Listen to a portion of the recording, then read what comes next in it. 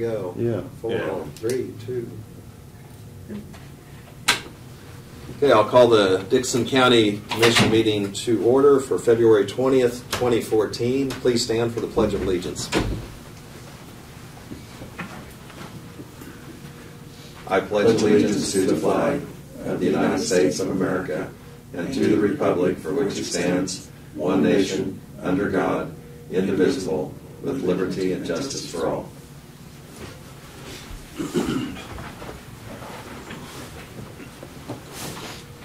Okay, the first item we have is the approval of the agenda, and it will be as presented. There's no additions. Okay, I move we approve the agenda. Second. We have the motion and second to approve the agenda as presented and printed. All in favor say aye. Aye. Opposed? Motion carries. Next item we have is that of the consent agenda. That's the minutes from February 13th. That's our work session and our regular meeting. The abatements are $37,470.40. We also had wire payments of $3,654.84. I move we approve the consent agenda. Second. Okay, we have the motion and second to approve the consent agenda as presented. All in favor say aye. Aye. Opposed? Motion carries. Next one is that of commissioner comments and committee reports. And I'll go ahead and just mention that we do have the Abilene Area Chamber banquet this evening. And I think, are all of us going to be in attendance or plan to attend? I'm not going.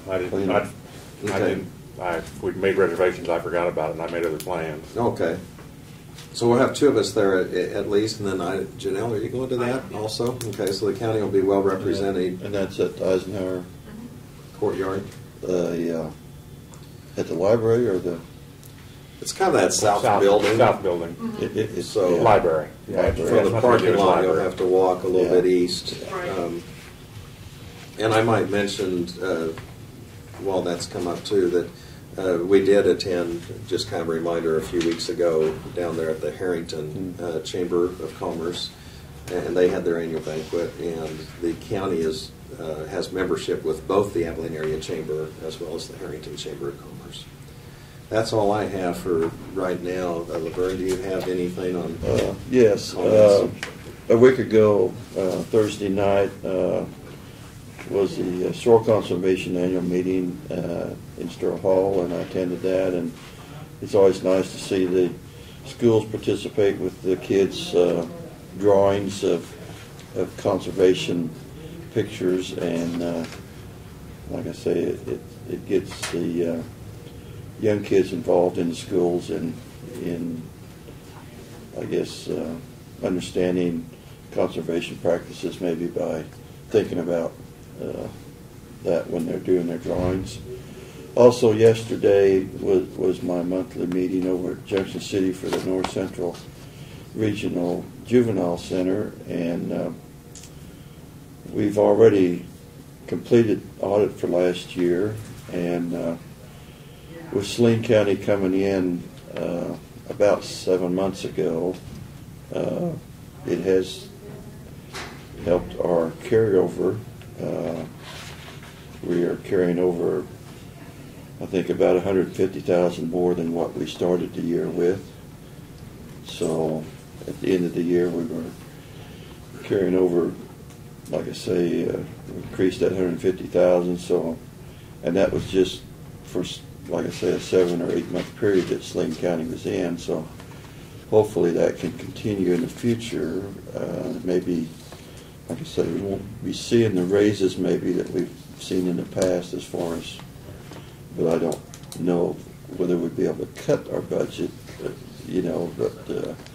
anyway, it sure looks more positive that maybe we can, when they did come in, of course, it did increase our cost, but also the revenue that they brought in was a little more than what their extra cost was. So we're a little uncertain of the future of that, because Saline County now is also doing their study work on whether they build a jail or whether they build a jail with a juvenile center also, and that's kind of all up in the air, I guess. So we will see in the future whether they stay with us or pull out. But hopefully we can keep them there. And then, like I say, I think from their standpoint, the overall efficiency is much better being in with North Central than trying to do it by themselves. So that's about all I have. Okay, Craig? Last Thursday evening, also Soil Conservation Service banquet. Good opportunity to see what's going on in the county, and I'm sure enjoyed it. Yesterday, Rock Springs to the Flint Hills Frontier. There was probably 75 to 80 people there. Tim Clark and then Jeff McAdams, their master planner, Jeff Adams. They've got some community meetings coming up and trying to determine what the next phase of the Flint Hill Regional Council will be. They're going to start losing their funding. They're two, Bill Clark and Jeff are going part-time, and the other 4 people are going to still be full-time, but it's going to be challenging for them when you're talking about 19 counties, from Oklahoma clear up to the Nebraska border to try to find stuff that's in common, and each one of these areas has different wants and needs and of what they can get out of it, and it's more of it's not like the North Central Regional Planning Commission. It's more of a usage of how you can preserve the Flint Hills, collaborate with the universities, school systems and stuff, putting all that stuff together. First one I've been to, very good. I mean, it was a lot of ideas to get around. Enjoyed talking to a commissioner from Lyons County for set lunch with him and stuff. But anybody wants to go, here's some dates when they'll be coming around. There's some flyers there. That's all I have. Okay. You might mention our work session with Sherry on the genealogy. That's kind of in your field. Well, a little bit, and I do want to mention too. I mean, it's very helpful. I mean, with the as county commissioners, we kind of divide up some of the activities and places that we can go and visit, and because there are a lot of things going on in the county, and so I really appreciate the dedication of Laverne and Craig to go to a lot of these meetings, because there are a lot of things that take place, and I know our staff is a lot of those meetings or attend a lot of meetings too. So the other thing that Laverne was alluding to is during our work study session, we had Sherry Massey come in, and one of the projects that she is working on is she is gathering information and materials from cemeteries in Dickinson County.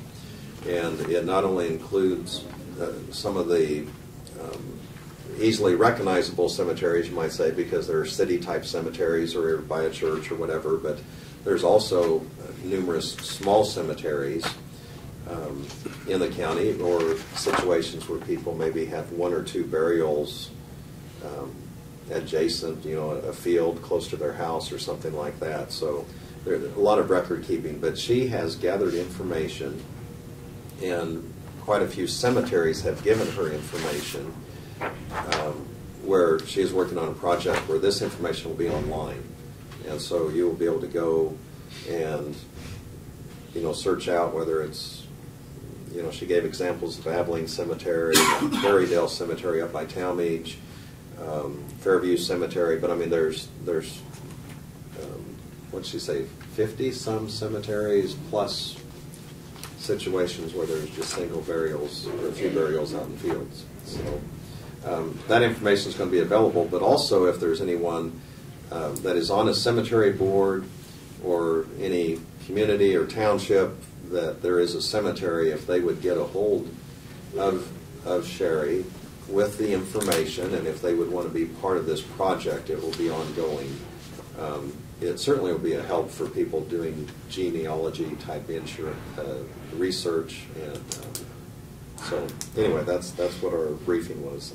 I don't, Brad, do you have anything to add to it, or I might have left a few things out? No, the clerk's office and the register of deeds get daily inquiries from people doing research by phone and walk-ins, and this will tremendously open up that data for the world. So it's a really neat project. So one thing that's going to be helpful on, and I think all of the cemeteries and board people are accommodating. Sometimes people call and they want to do some research, and they just make an inquiry, and they kind of have the timeline down to a year or two, and the family name is known in that cemetery, and they'll make inquiry. But the other thing is sometimes they receive requests where people that have 4 or 5 pages of information where they aren't even sure that the burial took place in Dickinson County, but they know that they lived here approximately in that time, and it's something where a lot of the cemetery caretakers and sextons and board members, they aren't researchers, and it's not practical for them to do several hours or several days of research. So this particular part that Sherry's doing will allow people to go in and they can start searching all the cemeteries within the county that have that information, and perhaps that'll help them in some of their search. Okay, are there any other comments? The next item is that of, we do not have any petitions or proclamations today. Are there any comments from anyone in the audience that they would want to make at this time? Otherwise, we'll go ahead to our weekly report from our County Administrator, Brad Hallman. okay, I presented you a couple things. First, we have locked down the date for Township Night to March 31st, and provide you a tentative draft of the way we intend to lay that out. We're going to do things a little different this year with some breakout sessions, and hopefully that'll go over well. And we're in the process of getting the people scheduled for that. I think we've got most of them at this point. So I think today the notices are going in the mail to the township board members. So we've also scheduled the 26th of March at 7:30 at Talmadge at the community center there for that public meeting for the sewer district. And those notices, I believe, went out yesterday. So Monday we had good weather and were able to get our core drilling done on Key Road, and it went as we anticipated it would. We had 4 failures and a 5th that has since been tested. We also took samples off of one sample off of Union Road and one off of Fair Road. It was done before and after, and both those appeared to be just fine when they were taken. So we've got the results. The results of the ones that did hold together were done yesterday, and we've obtained those, and so we are done there. So Tuesday we needed unleaded fuel. We got bids for that. Also we got the bid at $2.97, and from what we were told, or what we saw actually, the price of fuel was increasing at the time, so we might have got in just before it increased. We did receive notice Monday, I believe, is when the email came in again from U.S. Fish and Wildlife that we have tentatively been approved for additional fish passage funding under their 2014 fiscal year program in the amount of $50,000 for one that we had submitted on 1800 Avenue, which is actually over east of Wolf Road on the south side of Rock Springs Ranch.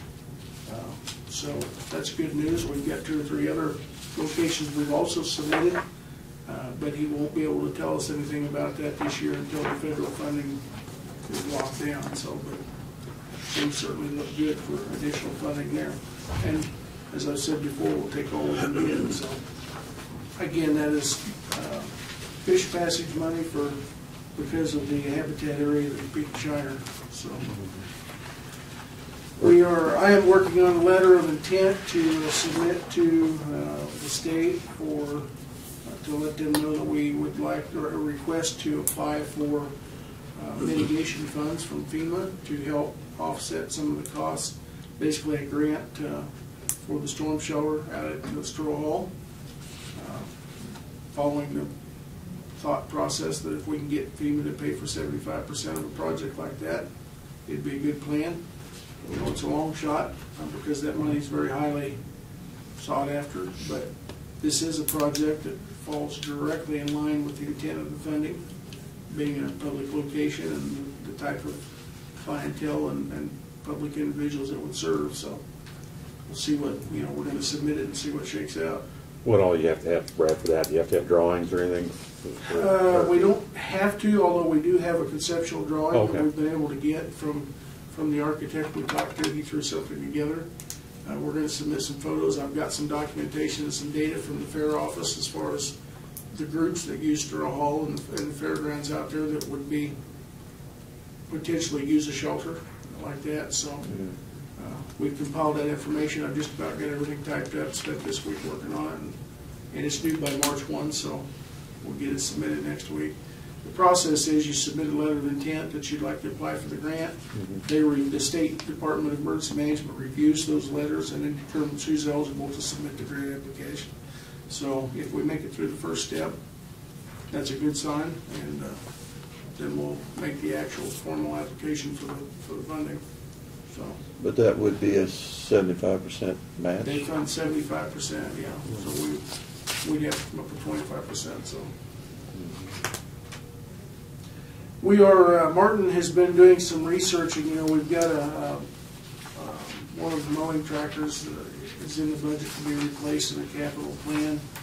We've had a lot of issues with those tractors. He's come up with an idea that I really like of leasing those mowing tractors. Several of the vendors, CTI and some others, have a lease program similar to what we use on the Bobcat, that you lease it for a year and you get a new tractor every year. And for the prices that we're seeing come in so far, we couldn't afford to even think about buying a tractor. And the nice thing about the leasing is they do the maintenance. There's no, you know, you've got a static amount that you plan on each year for the lease, and you don't have to worry about if an engine blows or transmission goes out. You don't have that big expense as you just saw come through last month on one of ours. So we'll probably be coming back to you with something like that. We think we could save quite a bit of money by doing that,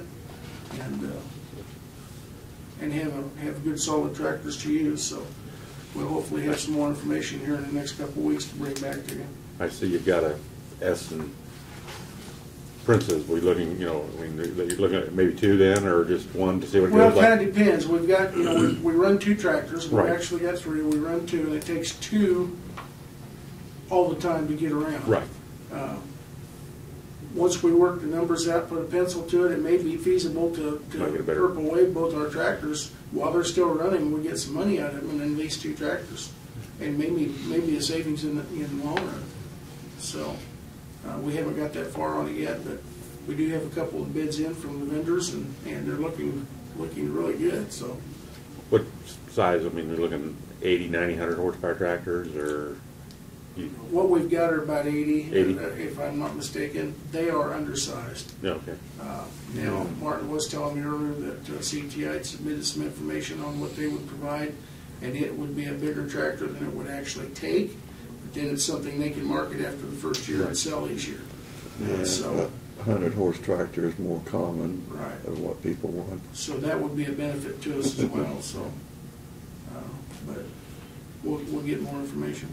Just approximately how many hours? Do you, I mean, any idea what we put on those mowing tractors a year, Brad? We put about 400 to 500 hours a year. Well, it's not high hours. No, it's Yeah, not, and yeah. that's desirable to them, Yeah. and they can give us a lower rate because the tractor's not going to be worn out when they get it back. So, but it's seasonal. When Right. you need them, you need them, and so we really don't use those tractors too awfully much the rest of the year. So we're looking at a considerable cost savings there, given the fact that we just spent a ton of money on one of those tractors. So next week, Dustin will be in with a zoning application for a subdivision. I had given you the packet. Each one of you has that you can take home and review between now and then. And it's basically a division of property for a family that's inviting me up. Our items have been listed on Purple Wave. They're set for March 4th auction. I looked yesterday, and the Explorer and some of the stuff has already had a number of bids on it, so I got one call yesterday on the Explorer, so they should be attractive. We'll see what happens. Brad, there were a couple of items that, kind of in the discussion, I recall that it just come up that probably it wasn't practical to try to take them to Purple Wave, but were we going to get a hold of department heads, or have we received any feedback if there's some items that we'll just declare surplus and put up for bid here? Or? Well, we won't put them up for bid here. Everything we've got has gone on Purple Wave, with the exception of some smaller items that Leah had that they said weren't worth. They were office folders and things like that. The handling and wouldn't be worth it. Yeah, it's not worth the time it would take, so they'll just be discarded. So, okay. but everything else we've got that we declared has been listed on Purple Wave, with the exception of the 2 sheriff's vehicles. They weren't ready to go yet. The guys didn't have equipment out of them, but they'll be on the next government auction. So, and the only other thing that I had was a question whether Lynn and Laverne were wanting to go to that KEC regional supper next week in Lloyd. I'm going to decline on that one. Okay. And I'm going to be out of town, and so also I would miss next week's meeting. So I'm hoping both Craig and Laverne will be here, so there's a quorum. Okay. All right. That's all I've got today. Okay, thank you. I'll just go ahead and put this in here. Doug, I didn't know if you had anything to report to us or anything you wanted to bring up. We've started on the next tax sale, so those papers are beginning to work their way through the title companies. As soon as that comes back, we'll move forward with the next tax sale. Okay. Thank you. We'll go to notices and communications, and we do have just a few. The Kansas Association of Counties has a Leadership Academy, and one of their upcoming courses, and this is available to any county, city, or township employee. And this is on budgeting basics, April 2nd. That's a Wednesday over at Salina. And one thing helpful about that, sometimes when they have these, they have to be on a Thursday. And so that conflicts with our meeting here. But this one would be April 2nd. And I see that if we register online, there's a $5 savings. So kind of check your calendars, and in the next few weeks we can let Brad know, or if there's other employees of the county, we could let them know. Another item we have here, and this is from KDHE, the Kansas Department of Health and Environment has sent us a letter, and we're supposed to post this public notice, and it's in regards to a proposed confined feeding facility. And what they've done is they've sent out a list of several throughout the state, but the one that pertains to us is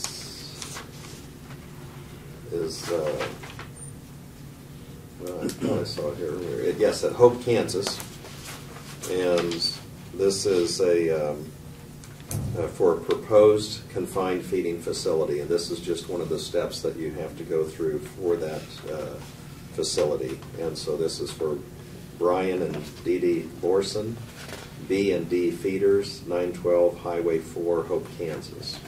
And so this is just to let us be aware of that from the KDHE. We also have from the state of Kansas, Department of Kansas, the CDBG, which is a community development block grant, and they're just saying what communities and cities happen to that were awarded, and we aren't among any of the listed ones this time, but most of them have to do with water or sewer treatment. I don't know, this one is addressed to Laverne Myers, so maybe he should receive it. It's from the University of Kansas. Really? Yeah, the chancellor's report. So They're trying to get on my good so, side. yeah, they must.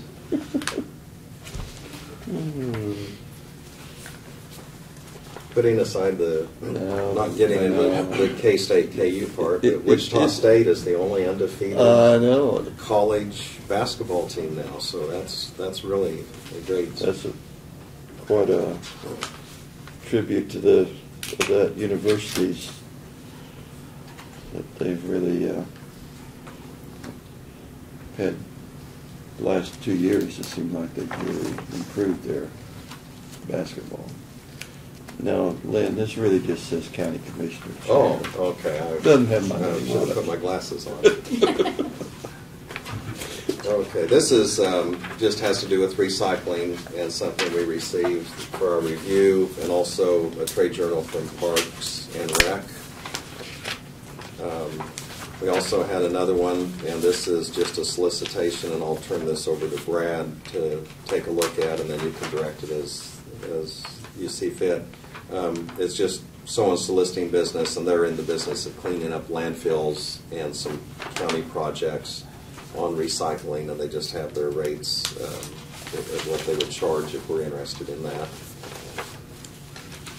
The other item we received, and all of the commissioners received this, is just our national newsletter or newspaper from the on County News. Other than that, I believe that's all of our communications that we've received. The next item we have is an introduction consideration of a resolution, and this is the one that has to do with the Navarre CAN-STEP program. So Brad, do you want to? Yeah, this is actually Mandy Fincham from the North Central Regional Planning Commission, intended to be here today, but the snow at Beloit apparently stopped her, so she emailed this information down to Janelle. But what this is the application that needs approval and signatures. It's the application form, and then there's also a resolution that certifies that she had the legal authority to apply for this for this grant program. And there's also a second resolution that certifies that the funding will be available after it's completed to maintain the building, and the funding in the amount of $4,200 is specified as coming from the Navarre Lions Club, so which they have agreed to do. And there's a number of places in there that require signatures. So, And we would need two separate motions. Then you said there are two resolutions. there are two resolutions there, and each one of them is sure would have its own resolution number. So.